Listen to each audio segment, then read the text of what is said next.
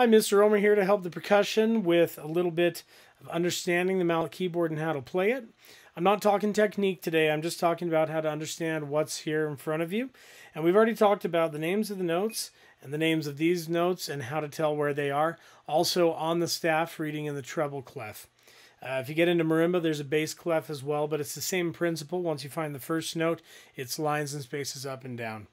Right now, I want to talk about a scale and what the definition is of a major scale. Something that may be a little bit new to you percussionists. Woodwinds, brass, they use this all the time. The easiest scale is the one that I've got on the screen in front of you, which is the C major scale. That first note is that C.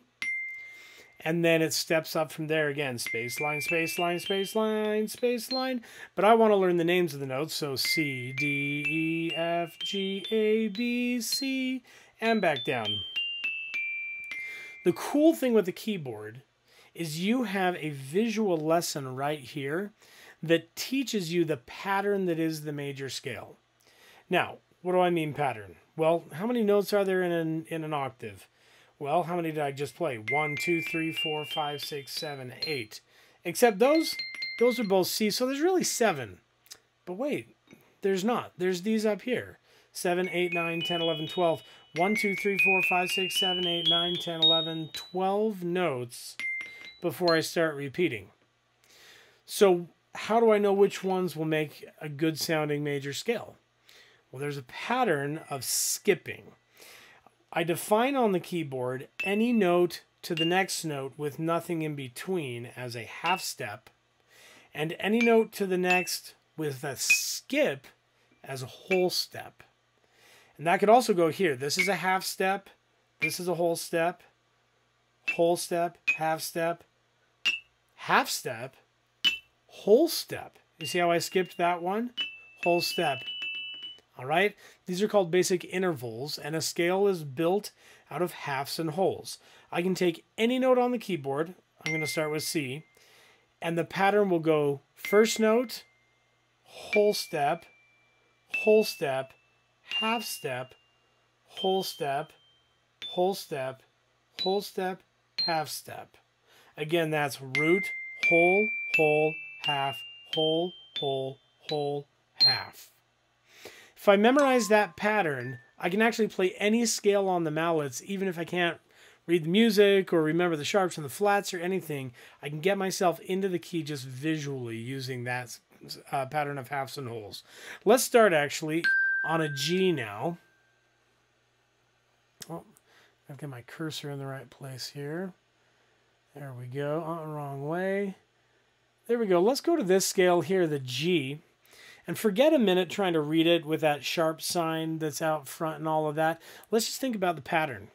Let's start on G and go root, whole. See, I skipped one. Whole, half. So far, it's the exact same as the other, all on the lower keys or white keys. Root, whole, half, whole.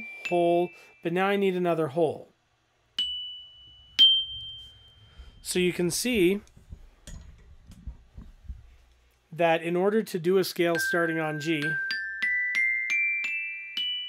I have to grab this one key right there. And that holds my pattern. Root, whole, half, whole, half. So if I were to name the notes, G, A, B, C, D, E, F sharp, G. And that brings me to the rule, which is, in every scale, you have to say the name of every note. G, A, B, C, D, E. I want to say F, but I need a whole step. F sharp, G.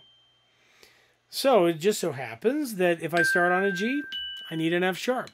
And sure enough, if I take a look at the scale itself, I'll see that there's one sharp in the key of G, and that sharp is on the line that's an F. And that makes that note right there an F sharp. So the pattern continues on every other scale. Again, root, whole, half, whole, half. And that's going to make a major scale everywhere. And that pattern is what determines how many flats and how many sharps I have. Conversely, if I already know how many sharps and flats I have, I can work with some patterns to go backwards and figure out what key I would be in. And we'll talk about that as we do each individual scale. But right now, that's your introduction to major scales. Hope it helped.